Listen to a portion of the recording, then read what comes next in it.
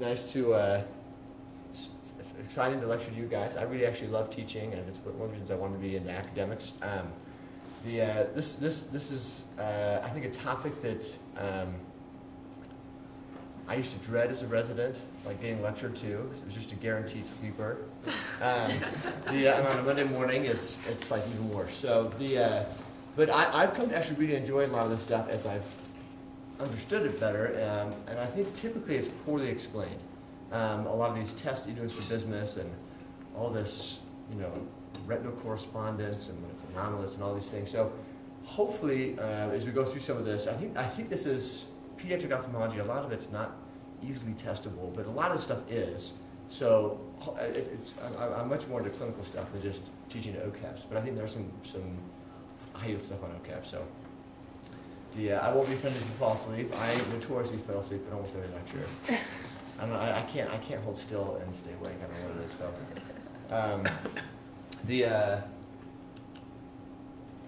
so. Non-verbal pediatric eye exam. A lot of the stuff you gotta, so peds you split into all sorts of different things. The verbal child versus the non-verbal child, and how you approach them differently. So the kid who can tell you what letters he can see in the eye chart is a big difference versus the kid who can't. So in a non-verbal patient, what are you trying to test? What can you test? Fix and follow. Fix and follow, yeah. So it's a visual acuity, right? You want to think big picture, what am I looking for? I'm actually doing the equivalent of visual acuity. What other way can you test visual acuity at this age? Preferential. Yeah, perfect. Now, I don't know if anyone uses here, but have you guys heard of CSM, Central Steady Maintained? So it's another way that you test visual acuity in kids. I was going to say, I actually love pediatric ophthalmology. Back up for a sec. I love peds ophthalmology, and I'm surprised why more people don't go into it, but there's obvious reasons that some people don't go into it. So we'll try to get, when you work with us, hopefully we'll get you to figure out how to test the eye exam before we turn to this. But I'm a big fan of toys, if anyone who's worked with me. So jumping to visual acuity, the central, so CSM is something that people, I don't think this department uses it as much, but a lot of pediatric ophthalmology departments use CSM for visual acuity. And so we're going to walk through what that means. So the first C, for the first letter C, is central. Any guesses what central is testing? Just if they initially, I thought it was just if they initially fixed, like right in front of them. Yeah, good, Ashley. So it's not just fixing, but if they fix and their eye looks straight as they're fixing. So when would your eye not look straight but be fixing? Damn, nice. Sorry, I didn't understand angle cap until I felt like recently. So nice job, Ashley. So do you test centrally? Do you test centrally when you do central? Do you test it monocularly or binocularly? Any other? There you go. 50-50 chance. Vote is split. This was on Opto questions last year. I remember seeing It makes you feel like this is something that's worthwhile. Because two of them are binocular and one was monocular. It's flipped that. This is monocular because if somebody has an ET, what's the eye that's deviated in? Is that central? Technically no, but if you cover up a good eye, then you can really see if they have a line of sight. I hope this is a safe place to just guess and get it wrong and not feel stupid. Because I'd rather have you just guess and get it wrong than not say anything at all. I feel like I learn a lot more when I kind of put myself out there. So you can just really check with the corneal reflex and make sure they're looking straight at you. You test it monocularly, and you're looking for extrafoveal fixation or angle kappa. So we'll talk about that. Steady. Let me just back up. So if they're not central, then the way you chart this is you say UC or uncentral. So a kid can be CSM or UC, US, UM, or any combination of those. So what's steady testing for? Any thoughts? When is an eye unsteady? Nystagmus, yep. This one's tested monocularly or binocularly? Was that Chris? You said 1 and 2, so binocular. It's the last one that's binocular. Oh, So gotcha. no, it's good. No. I'm glad you're guessing.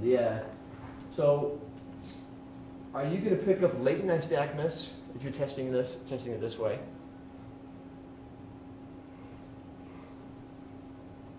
No.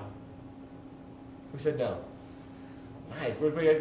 It's yes, but that was really confident, so I liked it. So that's the reason you're testing it monocularly is you're going to cover one eye and still see if it's still steady. Because what's the definition of latent nystagmus? Nystagmus is not always there. Nystagmus, yeah, only comes out with monocular testing. So hence why it's latent. So and that's why it's important to do the test monocularly. Maintained. Anyone want to take a gander on this? I'm going to make you guess the whole morning, so please keep going. Continued fixation with movement. With uncovering. Oh, How's that? okay. Or with so if I'm looking at you with this eye, so maintained is the one that's binocularly tested. If I uncover this eye, if I uncover the other eye, is that eye still looking at you? And you still keep the target central, or can you do? I thought you kind of moved it around, right? No. You're not testing motility with Okay. this, or reversions, adductions, or anything. You're just seeing, are they still holding an eye at you? So what would be a situation where you would have unmaintained? Can anyone give me kind of a scenario? I'll give you a hint. If you're ortho, and I uncover your other eye, is there going to be any shifting? No. So what would be a situation where there would be shifting? Yeah, so you've got strabismus, and then one other thing. So if I'm ET, and this eye's covered, this eye's looking at you, and I uncover, what's going to make me want to go switch to the other eye? Amblyopia, yeah, if I've got an eye preference, and the preference is to the other eye. Does that make sense? So all this talk about the fixing eye, or the eye preference, or maintain, you're looking for amblyopia. You're looking for, they've got preference for one eye over the other. And in a kid this young, the reason you care about that is because amblyopia is extremely sensitive, both in terms of it's really sensitive to strabismus and anisometropia and deprivation, but it's also really sensitive to patching. So the earlier you catch this, the earlier you intervene, the less deep the amblyopia will be, and the faster the recovery will be. So we're talking about fixing eye preference and whether it's maintained. Again, we're just trying to see if we can find that. Fix and follow, I think, is nice because you still test it monocularly. You just move the patient. What sort of fixation targets do you think work the best in the nonverbal age range? 0 to 2. Any guesses what the first thing a child really sees and appreciates? Faces. Yeah. So I usually put a toy in my mouth and I move the toy with my teeth and make a bunch of sounds, and then I just look at them and they just will fixate right on your face. And then so what I do is I do fix and follow, and then I look for the fixing eye, and I do that by just covering and uncovering each eye, seeing if there's a shift in which eye essentially looks at me the most. And then I look for nystagmus. And you're essentially doing the same thing as CSM, but just in maybe I think more straightforward ways. Does that make sense? But hopefully CSM, I think you do get tested on that. So let's review late nystagmus. MJ is demonstrating it with a one-handed glove. I think it's perfect. So usually appears within the first few months of life. And it's a horizontal jerk nystagmus. Any guesses? This is another kind of high-yield OCAP thing. And a great way to identify late nystagmus. Does the fast beat go away from the occluder or towards? You ever said this one? Towards? Away. Away, yeah. Nice. So the way you think about that is I just think it's always trying to get away from the occluder. So it's trying to sneak off the other way. It will switch when you go to the other eye. It's the only nystagmus that has a fast beat that switches that in that manner. So you see a late nystagmus in kids who have this strabismus complex, like ET, DVD, or fusion is compromised from an early age. So we're going to talk a lot about that later on. Usually poor stereopsis, again, because it comes in with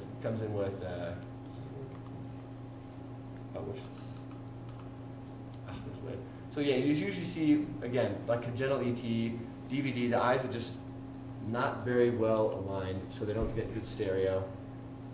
and it's going to throw off monocular testing. Why? So if you test a visual acuity, cover one eye at a time, why is that going to screw up their testing? Yeah, you're going to give them nystagmus, it's going to throw off the visual acuity. How is amblyopia treatment going to be affected by late nystagmus? I don't like it. Can't patch. Why can't you patch? Because then they're just gonna have Yeah. nystagmus. Maybe it's obvious, but yeah, exactly. So you don't have to think about this as you're seeing the kid, and you see late nystagmus, and then they find out that they have amblyopia. You've got to get creative in how you're going to treat them, like fogging one lens with like just a stronger prescription that's going to blur them more than their amblyopia, so that they'll start looking through the other eye, but not enough to cause late nystagmus. So a few times I'm going to do these asides, like a whole lecture of nystagmus to me is like torture. So we're going to do. So I'm going to try to throw some pearls here that relate to what we're talking about, but. Moving on, the nonverbal eye exam, you do a lot of motility and alignment checking, just like this car, right? That's what we're taught to be auto mechanics.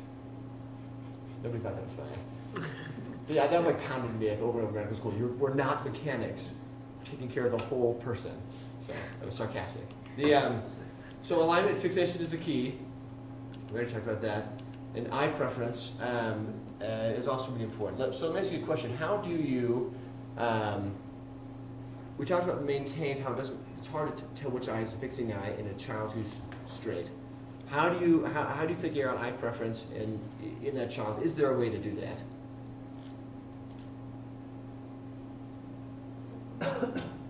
Prisms, expound. Expound.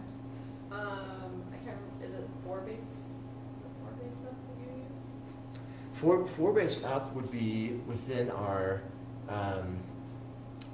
fusional vergence range. So you gotta. So if I put a 4 base prism up in front of your eyes would actually make a readjustment to line it back up. So, but you're on the right track. You do like a anywhere from like a 15 to a 20. Oh, okay. So you can tell the fixing eye in a kid who's not straight, right? So you make them not straight if they're ortho by putting a prism in front of their eye. I usually do like base down or base up, and that splits the images, and then you just look at which one they look at. So if I put a prism in front of this eye, and so if it's a base down prism, the image is going to appear up. So they get the eyes are both going to look up when the prism is in front of it. So I'm going to walk you through this. I put a prism in front of the right eye, and both their eyes refixate up. I take the prism off, they go back down. I put the prism in front of the left eye, and nothing happens. What is that? How do you describe that? What's going on? Fix with the right. Fixing with the right, and probably have some amblyopia in the left eye because that doesn't cause them to refixate. Does that make sense? Yeah. So that's what you do with that test. It's called the induced tropia test. So no, it's a good name. It actually makes sense. So so we're going to talk about these strabismus prefixes and acronyms just briefly. You guys probably all know this stuff, but Bob Hoffman, we saw a note that had all these acronyms on it, and Bob said, "Oh, this reminds me of TMA." Does anyone know what TMA stands for? Too many acronyms. It's like perfect Bob humor. So ET, XT, you guys probably all know ET's crossed, XT's out. Does the hypertropia need laterality to it? Yes. How come the horizontal ones don't?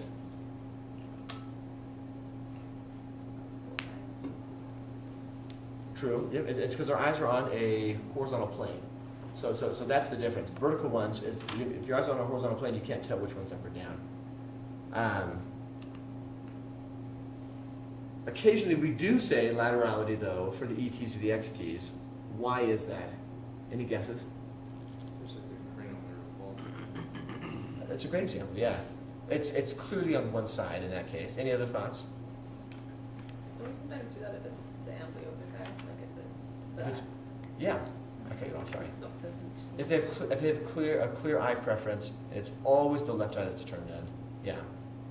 So usually, if you don't write left or right, it means that they probably have alternate fixation. So we're gonna run through these quickly. I want everyone to kind of speak up and just guess. If you, I know we've got 2 people who've been through the P's rotation, which is a little disadvantage, but I want other people just to guess as well. So parentheses. What does parentheses mean when you document that? Any guesses? Intermittent. Yeah. What, is that okay if I say it? If no one Yeah. else does? Yeah. There's a few seconds, but it's okay to let it linger just a little bit, A little you know? longer, okay. No, you're fine. No, I want you to keep guessing. So if there's intermittent, are they able to fuse? Yes. Yes. Yes. Whoops. Apostrophe means it's checked at near. Laterality we already talked about. And then if there's no T, what does that mean? If it's just E. Yeah, good job, Chris. So you only see it when fusion is disrupted. So let's talk about some testing that we do with the occluder. You guys have seen on the ophtho exam in EPIC. Do you know that? I'm sure you all do. A little black thing is an occluder that gets you to the alignment exam. It's like so small and it's pixelated. It's hard to tell. I didn't know what that was for a while. It's supposed to be actually one of these. So there's three kind of main tests that we do, and I'm gonna jump to. Let's see, it's just gonna let me. The Strabismus simulator. So this was done by a guy named Farouk Orgate, who trained at Indiana, where I trained in pediatric ophthalmology. And he works in Ohio. I can't remember if it's not Ohio State, but the I think it's pretty helpful, and at least to explain some of these basic things, and how the occluder testing works.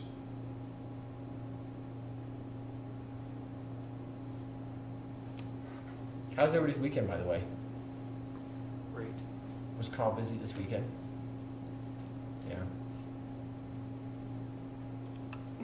It's kind of like a moment of silence for Carl there.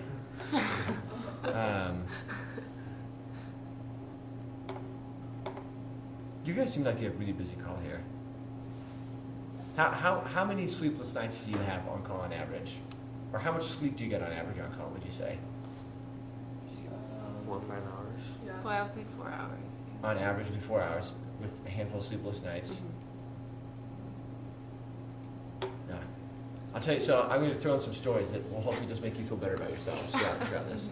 Story number one, I was an intern, or first year resident, and we did buddy call for 3 months, which was a long time, but we didn't have the intern year here. So I was just at the point where I could start doing, not be on buddy call and handle things on my own. And it was 2 a.m. I got called in to see this guy who was complaining of eye pain, but he was also totally encephalopathic and homeless and not really with it. And I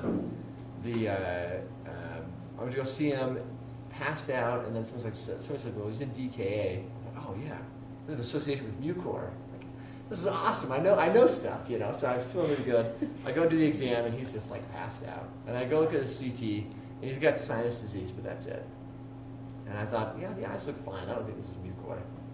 But to be honest, if I was really being honest with myself, I didn't really know what Mucor looked like anyway. But I thought, this is a Mucor. And I called my resident. I'm like, don't worry, he'll come in. I've got this. The next day, he gets re-examined again, and someone said, oh my gosh, DKA with sinus disease in the setting of DKA is Mucor, and they emergently did this endoscopic biopsy of the tissue, and it was just fluidly positive. And for the next 48 hours, I thought I had killed him, because if you don't catch Mucor quickly, it's frequently fatal, at least to the eye, if not to the person. So it was just the most humiliating moment of residency. And I just feel like residency is over and over again, it's just like gutters and strikes, gutters and strikes, gutters and strikes. Something goes well, and you're like, I've got this, and then you just feel like 3 gutters. So it's endlessly humbling, and the taste of humble pie gets old. Let's see, did I do the right one? Hold on a sec. Okay, so we're going to talk about the cover-on-cover test for just a second here. So let's give this patient, let's give this patient an XT. And this is on the Academy website, it's pretty nice. So this patient's got an XT, and then they're fixing with the right eye. So the cover-on-cover test, all I do is I just go on and off. On and off, that's cover-on-cover. And in this case, it's really helpful, because what do I learn as I do the cover-on-cover test on this patient? Which eye is fixing? You can tell the right eye is fixing because it fixes right back to the right eye as I uncover it. And then you also see a shift because you can't always tell. Like if, say this is 10, I'm not really sure if that's a strabismus or not. But then you see that they quickly, you see that eye, what we call that refixation movement as you uncover. And then I go to the other eye, and what's going to happen? Nothing. Yeah. So I'm clearly fixing with that eye. So that's the cover-uncover test. There's also something called the simultaneous prism cover testing. Super confusing. But what you do is, let's say this was, I can't do this way, I can't move the mouse quick enough. But the simultaneous prism cover testing is that I cover the fixing eye and then I put a prism on the other eye at the same time to see if I can neutralize any movement. So what I do is I put this prism here and then at the same time I put the prism on and off. But I do the prism and the occluder at the same time. It's a little confusing, but I'll tell you, we'll talk about why we use that. The alternate prism covering is when I go back and forth. So you're going to see a refixation movement each time you move back and forth, and then you put a prism in front of the eye, and then you go back and forth like this until you see it neutralized. So will somebody define for me what a foria is?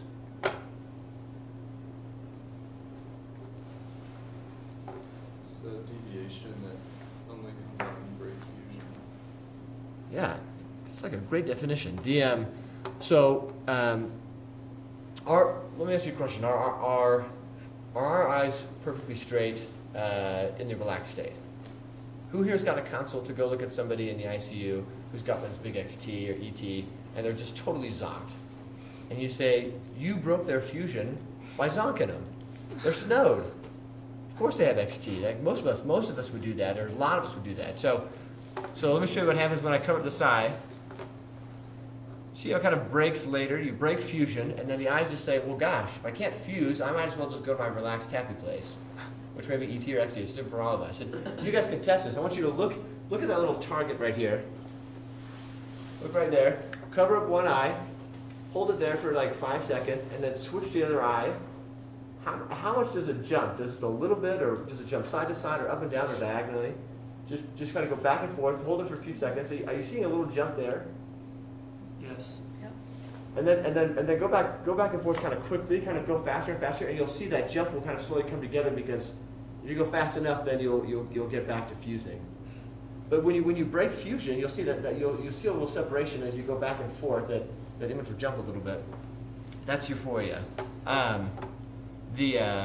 So the foria, as you come off, it's a little confusing there, but with the cover-on-cover test, you'll see a refixation movement, but you're mostly, with the cover-on-cover test, you're not worrying about the eye that you're uncovering. Whoops, it's a touch screen. Oh, I just bumped it here. So, let me come out of here. So, going to those tests, what test detects just the tropia? And what time do you want me to be done here, out of curiosity? Is it nice to get out? 10 to, quarter to, or? Right. Right at 8, okay. I'll try to be sensitive. There's a lot of stuff to cover, but I find that I can only be interesting for probably about 20 minutes anyway. So we'll try to make this too torturous. But so what tests detect just the tropia of the cover-on-cover, alternate cover, or simultaneous prism cover? Just the tropia. There's cover-on-cover. You're right. Because I'm not giving it time to build and then go back and forth. Is the simultaneous prism cover testing doing the tropia or the tropia and the foria? Where you go with the prism and the occluder. What do you think? The simultaneous prism cover test. It's the same thing as cover on cover, you're just measuring it. Does that make sense? So those two detect just the tropia. And then which one's going to do the foria plus the tropia?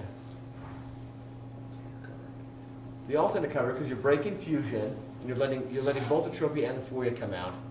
What number do we care more about for surgery? That's maybe a bad question. What number are we going to do surgery for? The foria plus the tropia, or just the tropia? Most of the time. Just the tropia. So actually we do both. Because say you've got like a fovea of 10 or 15, that already puts them at a disadvantage of fusing, right? Because their eyes are in the relaxed state are out. And then you've got another 20 on top of that. I might as well take care of the tropia and then also, include the fovea to make their eyes as straight as possible, so they don't have to fuse as much of a misalignment. Does that make sense? Mhm. So, kind of a tricky question. If the corneal light reflex suggests strabismus, so you can see that one eye looks out, corneal light reflex is not centered on that eye, but you do alternate cover testing and there's no movement. What is that? And they've got good vision out of both eyes. Pseudostrabismus, yes. That's like an amazing answer. Because it's correct, but it doesn't really tell you why. Brilliant. So what specific diagnosis would you give? I'll give you a hint. I'll give you a multiple choice. Anomalous retinal correspondence, angle kappa, or extrafoveal fixation. And they're 20/20 in both eyes. Extracorneal fixation. What was that? Extracorneal fixation. Or extrafoveal fixation, that's what I'm going to say, extrafoveal. So if it's extrafoveal fixation, meaning that they've developed a new fovea somewhere else in their retina, they're not going to have the rod and cone density to have 20/20 vision. So I love it. Wrong with confidence. That's right, that's right. They say about surgeons, So usually right, always confident. I remember there's this person at OHSU, that this wise, there was kind of an interesting personality. And somebody else said, oh, you know what to say about him? Always confident, but almost never right. So anyway, this would be angle kappa. Angle kappa meaning that, and we'll go over that, but the fovea is kind of displaced either temporally or nasally, and it's angle kappa is when it's not aligned with like the pupillary axis. So the eye looks misaligned, but the visual axis is actually straight. Why do we use corneal light reflex? It's quick and easy. Reese's approach to most things in life. Like, Just kidding. some kids won't let you alternate cover. Perfect. And is this something you can do on the floor? If when you're doing a consult, you can't necessarily always do like a full motility exam, but you could easily check a pupillary light reflex if their eyes are straight. So this is Hirschberg. You're just looking for that light to be centered in both eyes. If it's off, then you know they have strabismus. You can estimate it by 1 millimeter of decentration as 15 prism diopters of misalignment. So what is the average size of the pupil? If you had to guess. So yeah, so I agree. It depends light or dark. It's a really bad question, right? But the Hirschberg test, they always make you memorize these numbers. That if the pupillary edge, it's about if it's just off in the pupil, it's about 15. If it's the pupillary edge, it's 30. If it's in the iris, it's like 45. They're assuming a 4 millimeter pupil. Does that make sense? So the other one's in the middle. So the radius from the central corneal light reflex to the pupil is 2 millimeters. So about 30 prism diopters. So it's kind of pointless to just memorize their numbers. Just understand that kind of this little factor right there. Krimsky test, you put prism in front of it to neutralize it until you get it centered, and that's how you know. And then you can you measure the pupillary light reflex with prisms. And then Bruckner test, you do a direct ophthalmoscope, and if their eyes are misaligned, you often get a different red reflex. I don't know if you've ever seen that. Sometimes as you're looking at kids, I love the direct ophthalmoscope. I think it's it seems like an archaic tool to a lot of ophthalmologists, but I feel like in the pediatric eye exam you really use it for a lot of things. So we already talked about this, but do you see how an angle kappa, if the fovea is, normally the fovea is here, but if the fovea is up here, the eye's going to have this kind of, let's pretend this is the left eye, here's the right eye, and we're looking for the bird's eye view. The eye's going to have this kind of outturning to line the fovea up, but when you look at the kiddo, it's going to look like their eye is turned out. Does that make sense? So they're fixating, but, and then, I don't know why, but they call this angle between these two the angle kappa. So for OCAPs, here's how you can remember it. Positive angle kappa is when they look XT. And the way the memory tool is that index T is less likely to cause amblyopia versus ET. So ET is more positive, whereas ET that's kind of a negative thing. Anyway, it's kind of lame, but it works. And then just think, positive angle kappa, the fovea shifted temporally away from the optic nerve. So do you know some examples of when you actually will see like a dragged fovea? ROP. Is it typically going to cause a positive or a negative angle kappa? Positive, because it's usually dragged temporally where the disease is. Yeah. Perfect. Just some people just have angle kappa. It doesn't have to be ROP. Yes. Yep. Sometimes they're just in M's and off. This also I think is critical in understanding strabismus, but it's like painful. And this is I think the wordiest slides I have, so I apologize. So could somebody you're welcome to read, but could somebody in their own words define fusion for me?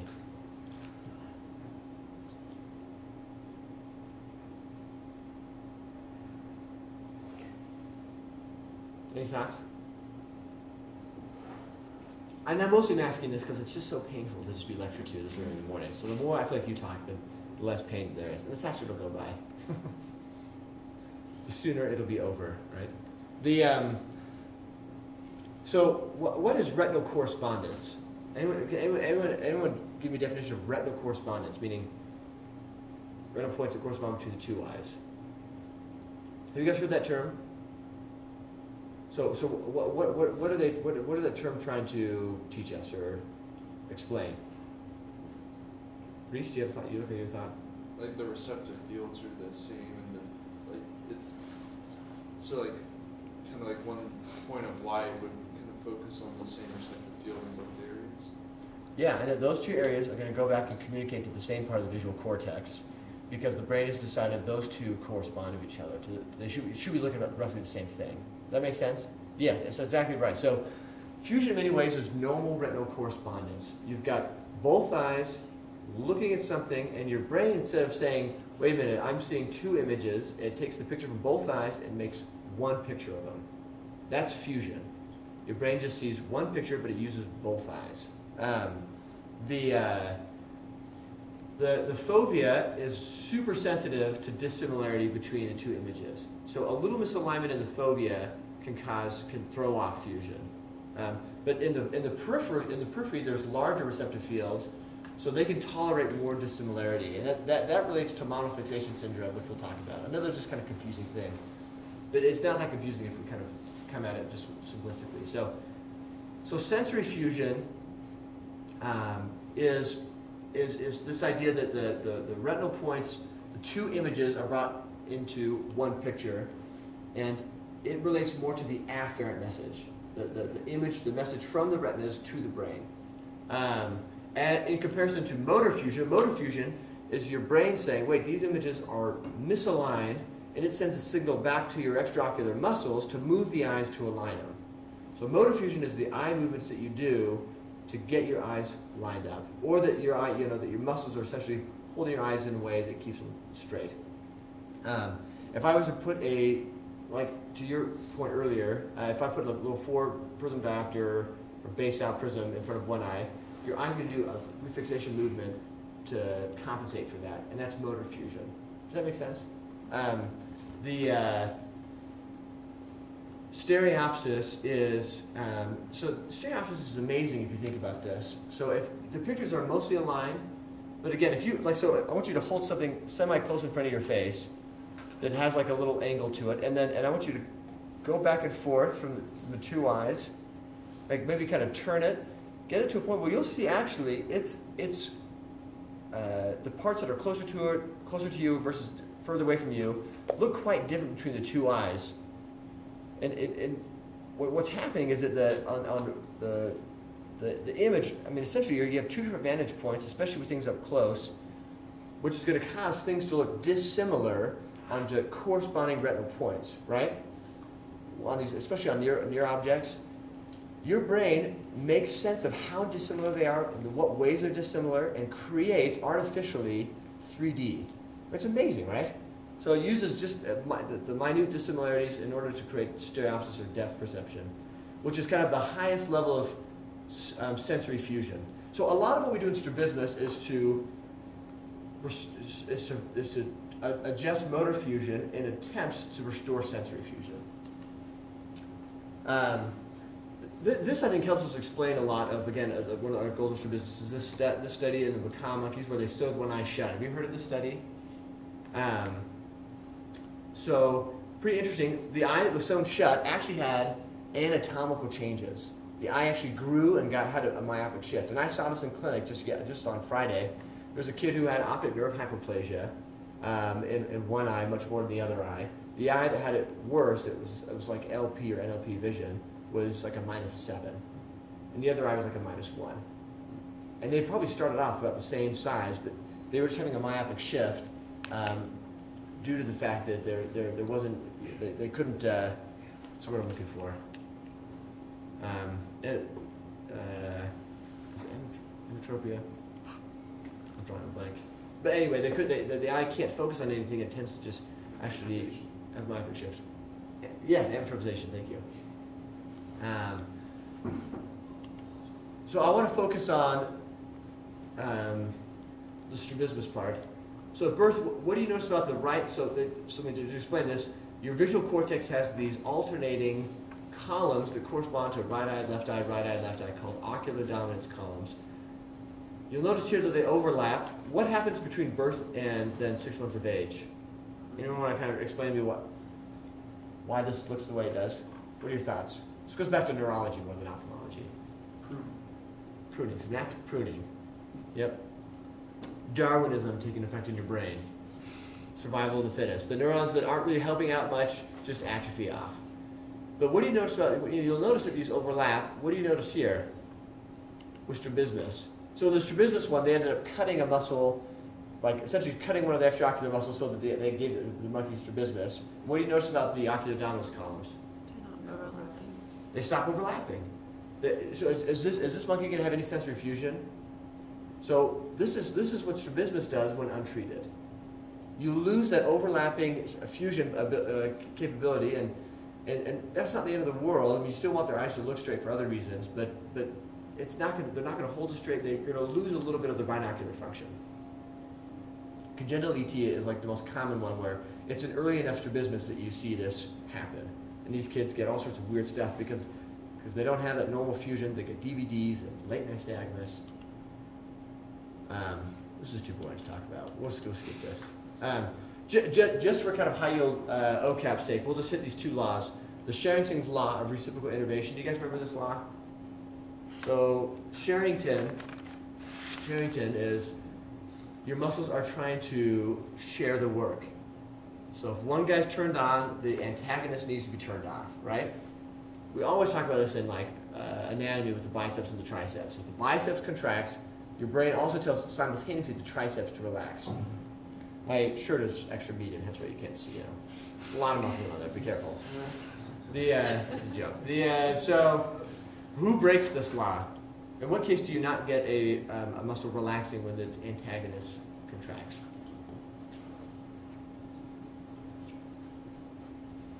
Any guesses? Starts with a D. Duane's. Yes. So Duane's, the sixth nerve, there's variants of Duane's, but to simplify, the sixth nerve nucleus doesn't really form. So the third nerve tries to go over and innervate the lateral rectus. But what happens is that when the lateral rectus fires, the medial rectus is simultaneously fired, and both muscles pull the eye in, which causes the lid fissure narrowing. Not because it's actual eyelid innervation, but it's the eye's being pulled back into the globe, and it causes the eye opening to close a little bit, and that's Duane's. Herring's law. So Herring's law? Any guesses? So it's up there, I guess. I'll just go quickly through this. It's the yoke muscle. So if your left lateral rectus fires, what other muscle is going to fire? Right medial, the yoke muscle to it. Yep. Who breaks this law? Oh no, sorry. I have a question. Yeah. So does dorsal midbrain with the co-contraction of stagnus, is that the same co-contraction of muscles that causes that, or is that a different etiology? That's a good question. So, I mean, by its name, yes, it is. Right. silent, because you see, the greatest picture that you'll see on that dorsal midbrain when they're trying to look up is that you look at it from the side, and the videos will show the eyes are moving in and out of the socket. Have you seen that? So it's not just they're fluttering. If you look at it from the side, so if the patient's looking straight and you're looking at it from here, their eyes will be moving in and out. And that's because those muscles, again, are simultaneously co-contracting in kind of a nystagmoid fashion. So who breaks this law?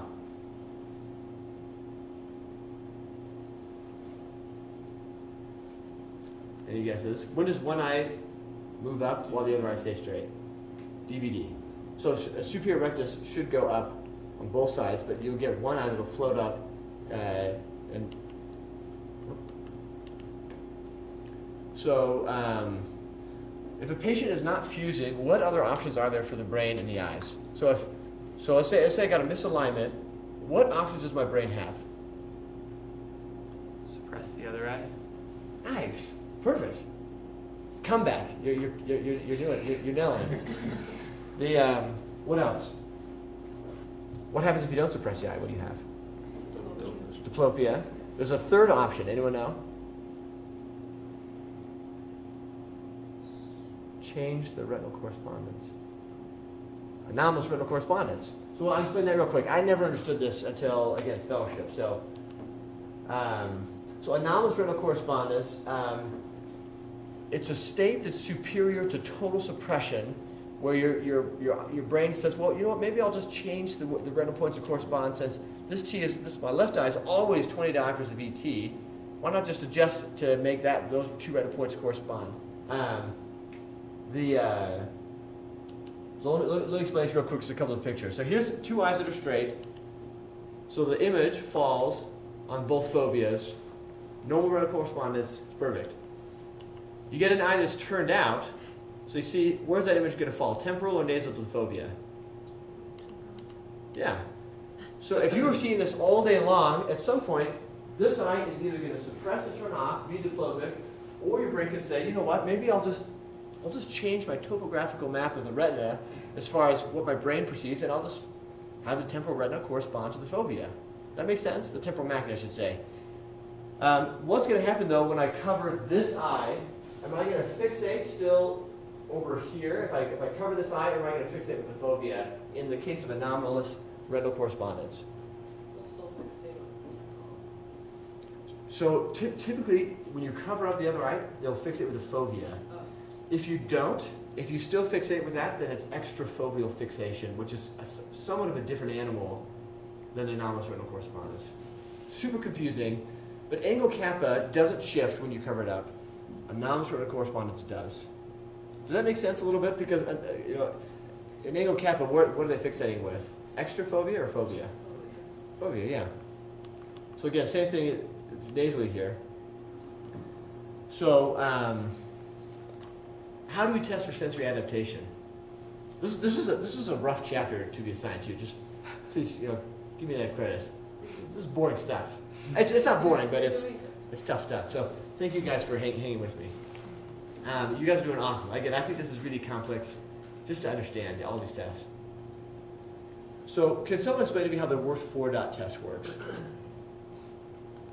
We're not going to go through all these tests because you don't use them, but we use the Worth 4-dot. So here's your flashlight. Here's the glasses you put on. If you're wearing these glasses and I cover up the green eye, what are you going to see in the flashlight? How many dots? 2 dots. 2. So you're going to see the green ones are going to disappear because you've got red filter. Yeah. And then if I cover the red eye, what are you going to see? What is so the white dots is going to turn whatever color you're looking through, right? I think I got that backwards. So when you're looking through the red, you actually don't see the red. Sorry, I got that wrong. So if you're looking through the red, you're not going to see the red. If you're looking through the green, you're not going to see the green lights. And there's a different number of them because that way you get to see the white one just goes to either eye. So through the red eye, you see 1, 2, 3 dots. Is that right? That makes sense? Through the green eye, you'll see 1, 2. If you're looking through both eyes, you have the potential to see 4. But if you have a strabismus, then you'll see as many as how many? How would you guess? Would you see 8 dots if you have a strabismus No. in your diplopic? What would you see? 5. You see, yeah. 3 out of the right, 2 out of the left. That makes sense? And you can fuse them if your eyes are straight. So if a patient puts these on and then you say how many, and you're holding the flashlight and then you ask them how many dots do you see, and they say 3. What's going on? What are they doing? Suppressing which eye? So if they can see 3, they can see they're seeing through the rest, so they're suppressing their left. It's always, you're right. They're looking through the right eye, suppressing their left. Let me ask you a question. This is going to explain monofixation syndrome. It's not as complex as it sounds. But what did I tell you about the peripheral retina versus the central retina in terms of its ability to tolerate dissimilarity? The peripheral retina tolerates more dissimilarity. Exactly. So if you've got a small strabismus that you can't really correct, what are you going to suppress first, the central or the peripheral vision? What's going to be more intolerable? Central. So monofixation is you have a small enough angle that you can fuse peripheral retina, but you just can't quite fuse central. Here's the next confusing question. How do I test peripheral retina with the full worth 4 dot test? Do I hold it up close or do I go far away? I'm going to test peripheral retina Close. up close because the images are going to be actually, for me that's counterintuitive, but when they're up close, they're going to be going more to your peripheral retina. When they're far away, you actually just are fixating. It's actually quite central into your focus. So all monofixation is peripheral fusion, central suppression.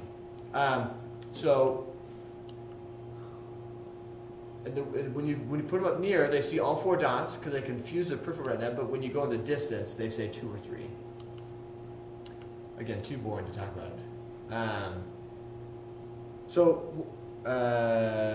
We'll call it there. I'm lecturing again in a few weeks, but we'll talk about the 3-step Belchowski test, which I think is actually, again, difficult to understand if you just kind of memorize it, but we'll walk through it.